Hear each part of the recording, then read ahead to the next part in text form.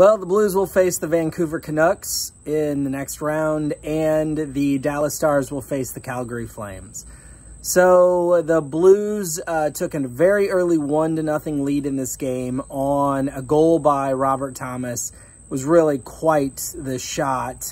Just grazed the bottom of the crossbar and went in. I don't think Khudobin stood much of a chance on it, and it was Khudobin in this game.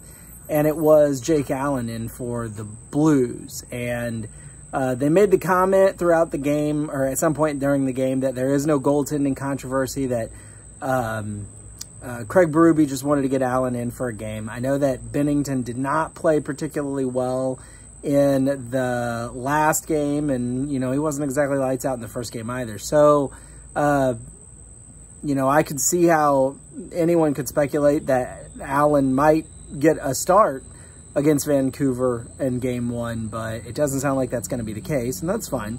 You know, it really should be Binnington's job to lose. Anyway, for the first 2 periods and 19 minutes, I would say Jake Allen was the best player on the ice. Now, I couldn't get a shot total because something was wrong. NBC was never posting the shots on goal.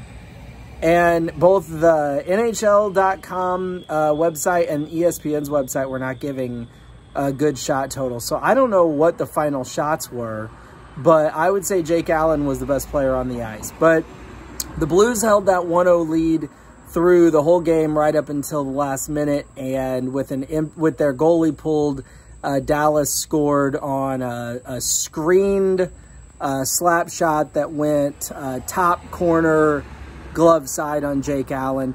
And then the overtime, nobody scored in the overtime, and it went to a shootout, and, you know, whatever. Dallas wins in the shootout. I don't care about the stupid shootouts.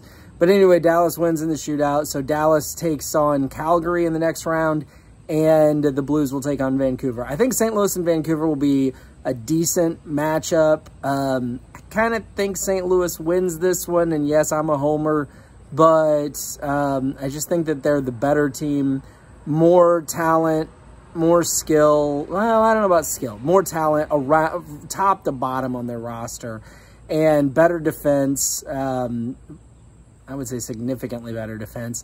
And, you know, goaltending, if Binnington is at his best, then the goaltending will be better on the Blues side. On the Dallas-Calgary side, I mean, look, Dallas did not manage a goal against the Avalanche, and they barely managed a goal against the Blues. Calgary, I think, is going to put in some goals, and I'm not sure that Dallas is going to be able to match that. I actually don't think Dallas is going to win that series. And honestly, I'm going to sit down and I'm probably going to do a prediction video, so I might change on this, but I honestly don't even think it'll be all that close. I think Calgary is probably going to come away with a pretty significant win, a pretty convincing win in this series. But I might be wrong. We'll see what happens. Anyway, good game for Jake Allen. Perfectly good game for Khudobin. Can't tell you how many stops either of them made because of the stupid shot clock totals not populating on NBC or on NHL or ESPN. But a good game overall, and we'll see what happens in the next round. Thanks for watching. Have an awesome day. Bye now.